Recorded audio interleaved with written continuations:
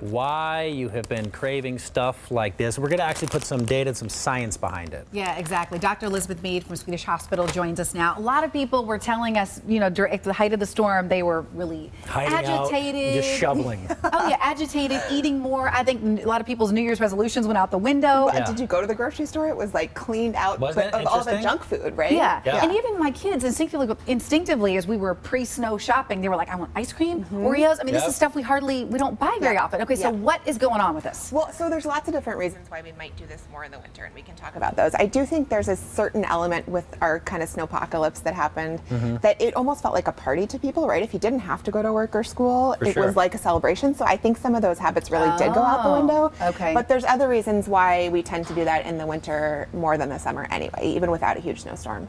Okay, and what are those reasons? So there's some hormonal changes. Our bodies make more melatonin, which makes us kind of sleepier, more sluggish. Then we make less serotonin. And carbs are actually serotonin-rich foods. So there are some sort of biological reasons why we crave those in the winter. And then also just when it's freezing outside and nasty, you want warm, comforting food, right? You don't want a salad. It doesn't sound that tempting to people. My eyes feel open. So there really is a hormonal change that happens. Serotonin. Yep.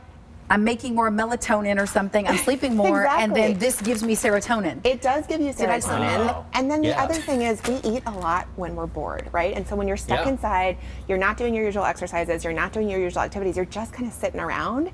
It's natural to just go foraging because you're just kind of bored and you don't know what else to do. I think that's a lot of it. I know my daughters haven't eaten a meal in years. It's just full-time snacking. And particularly during the snow, it was constant. I'm hungry. I'm hungry. I'm hungry. It's probably Generation YouTube. But we talked about putting chowder in the bathtub at one point. We talked about it. Well, is there any way to trick our bodies so that, because I mean, as much as I could use the serotonin, you know, my hips don't need this. If I use the mood light, am I going to not crave it? There are ways to get the serotonin without the junk, right? So we talk about kind of whole grain, slow carbs, things that don't spike your blood sugar as much. So things like quinoa and oats and legumes, those can all be really healthy ways to get. We need carbohydrates, right? So we need some carbs, certainly. Michelle doesn't like legumes. She says they're gross. Okay, how about quinoa? Yeah, that's okay. But also, I think, you know, this is going to be a little bit controversial, but I would say if you know that you're going to want carbs at some point during the day, if you can really focus on having a healthy breakfast and a healthy lunch and allowing yourself to have that for your last meal as sort of a satisfier, that might work for you too. So it's kind of like the cheat day mentality, but cheat meal end of the day if it's got carbs. I mean, I hate the cheat thing because I think these can also be healthy foods that can satisfy you. You can put hot things on your salad. So even if you're having a salad, you can put roasted veggies or warm grains, right? Things that really are nourishing and kind of satisfying for you. It's also really important to drink a lot of water. And this is another thing we do not do as much in the winter because we're not hot and we don't feel that kind of thirst drive in the same way. So making sure that we're staying hydrated really can help because sometimes we're just thirsty and we think we're hungry instead. Oh, this is good.